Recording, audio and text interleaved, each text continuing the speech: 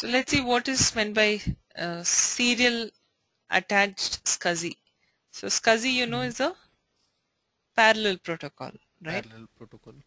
Now, serial attached SCSI is the serial version of SCSI. Scuzzy. So take a look at this particular diagram. If you notice, you have a SAS RAID controller, all right? So this is like your adapter card or the controller card. If you Okay. want to connect any SAS device like SAS hard drive or any external hard drive, all right, any storage device which is a SAS has a SAS interface, you go ahead and connect it. You could either directly connect it or you could use what's called as Sas Expanders in between, right? So let's learn about the Sas Expanders as such. You take a look at this. There's something called as the edge expander. I'm sure it's not seen very clearly, but yeah, you have an edge expander here. You also have other SAS expanders, and they are called as fan out expander.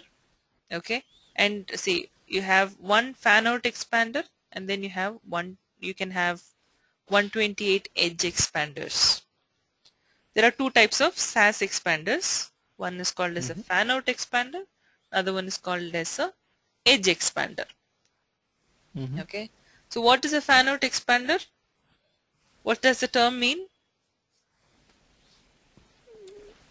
Why not expander? Now if you take a look at it,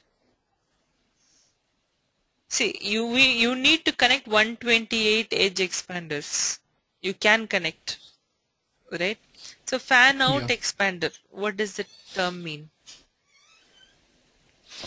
If you want to extend that, we'll be connecting that fan out expander and we'll be connecting that. Yeah. So see, If you want to more than you can compare this to core edge topology. A Okay. core switch is there, you connect it to multiple edge switches, right? Similarly, you have Yeah. one fan out expander similar to the core, and you know you have Okay. multiple edge expanders similar to the edge switches. Okay, Okay. understood this?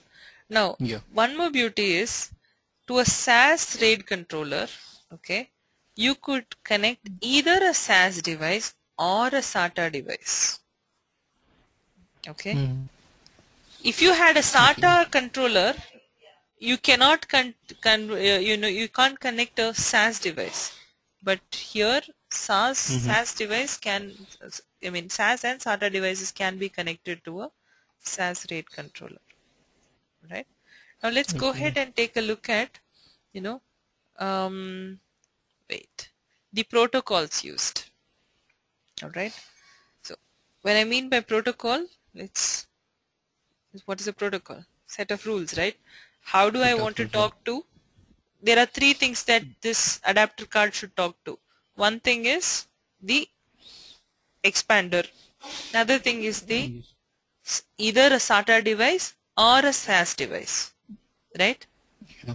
So Yeah. if this has adapter card has to speak to SAS hard disks, it uses a protocol called as Serial SCSI protocol. Understood? Yes. Okay. So SAS disks, if there's any communication happening, it happens via the SSP protocol or Serial SCSI protocol. If I have to talk to a SATA disk, on the other hand, it will use what's called as Serial ATA tunneling protocol.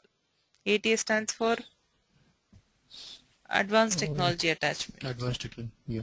Okay, so in short they call it as STP, right? Now you have SMP, which is Serial Management Protocol. This is for contacting the SAS expanders. Okay. Okay, clear? Yeah. All right.